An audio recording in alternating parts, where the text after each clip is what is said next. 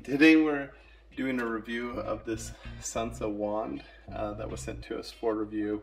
This is a really cool thing, especially if you have some blinds that are in a hard to reach place where you don't want to get up all the time. So behind a couch or behind an entertainment center or something like that. Or maybe your blinds are up really high and you can't reach the wand. That's where this would be especially useful. These blinds are really great for those hard to reach places, but it's also really nice that the setup is relatively easy. We did have to do a little bit of troubleshooting. We made it too tight when we calibrated it the first time and it actually popped at the top. So then we went to the original and tip like we should have done in the first place if we followed the directions.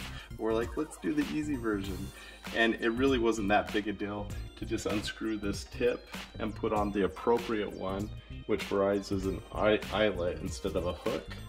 So once we did that, it was more secure.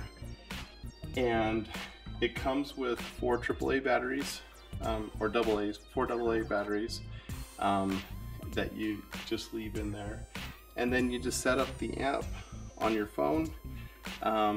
Pretty easy to get it set up. You do have to put in your email address and create a password.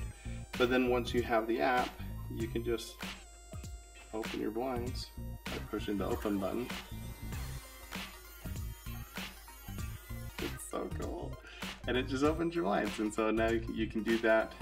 The other, obviously the other time you'd really want this is in your bedroom, so you don't have to get out of bed. If you want to just open the blinds in the morning so you let more sunlight in, you can just open it, or if you've already gone to bed for the night and you don't want to get up to close your blinds, you just close it.